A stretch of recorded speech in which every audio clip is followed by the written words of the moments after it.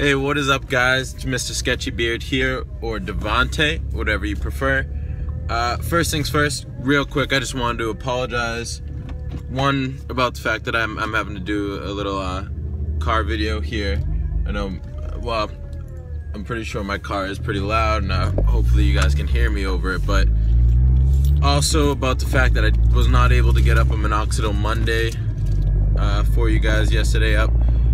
I wasn't even able to record a video yesterday. The past 2 days I've been beyond sick. I've been puking all day.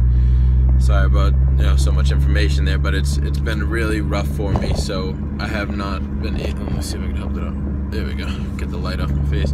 I have not been able to record any videos. Just been sick, getting some bed rest, so I could come back to work today.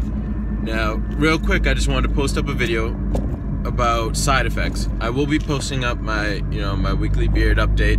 I'm just probably gonna either record it later on today and hopefully try to post it for you guys today. If not, I'll get to it tomorrow, so bear with me on that. So side effects for Minoxidil. Now, they're all going to be fairly the same regardless of the brand you use,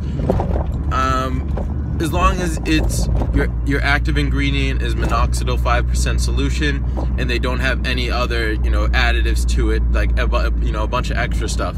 Just on the back, when you look at that, it should pretty much be really simple. It should just say active ingredient Minoxidil 5% solution. A few inactive ingredients you don't really mind, but that should be the major thing right there. You don't want to see another active ingredient, because those are the ones that are really going to impact you. Now, I'll rifle off a couple different Minoxidil. You have Rogaine, which is, I think, a huge major one here in the US. You have Rogaine. You have your CVS brand Minoxidil 5% solution. You have your Walmart brand, which is called like Equate Minoxidil 5% solution, I believe. Your Walgreens one is, it will just say Well at Walgreens Minoxidil 5% solution on it. There was Kirkland Minoxidil, which is the one that you can buy off of Amazon. That's the one I'm using right now currently. This is the one I'll suggest to people just because that's the one I'm familiar with, so I can tell you what the side effects I've gotten from that are, if any. And it's the one that's probably most documented on YouTube. So so the side effects, plain and simple, there really aren't any. There have been some people here on YouTube that have said that they've experienced whatever, a nosebleed or something like that. But what people don't really realize is these are things that you're going to go through normally.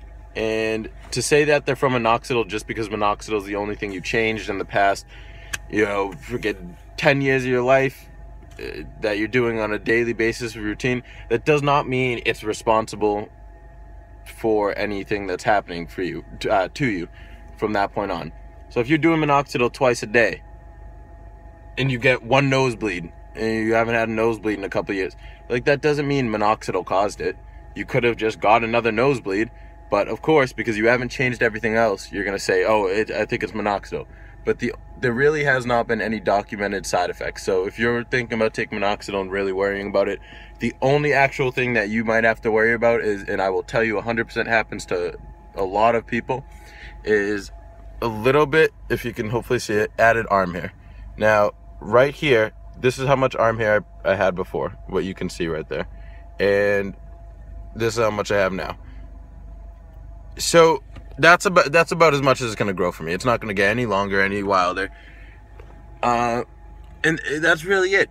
You get a little bit more arm hair, maybe a little more leg hair, maybe some back hair. It's nothing major, and it's not a ton. If you're really worried about getting a few extra hairs everywhere, then you should not be worrying about, getting a beard, using Minoxidil to get it. You're going to have to look for answers to that problem elsewhere. Because yes, it will happen, and it only happens while you're on the journey. Once you stop taking Minoxidil, these don't turn terminal. These are just, it hits your bloodstream. That's what Minoxidil does. It slowly gets to your bloodstream, and it increases hair growth. So if you're worried about that, don't take minoxidil. If you can handle a little bit longer arm hairs, that's the only side effect you really have to worry about. And like I said, once you stop taking minoxidil and you're satisfied with your beard, those hairs will go away and your beard will stay. So guys, that's my side effect video. I figured I'd do it just because a lot of people were asking about side effects recently, and I realized I didn't really have a video up called side effects that people can go to and it's cut and dry. I kind of mentioned them in like another video, so I decided to post up this video.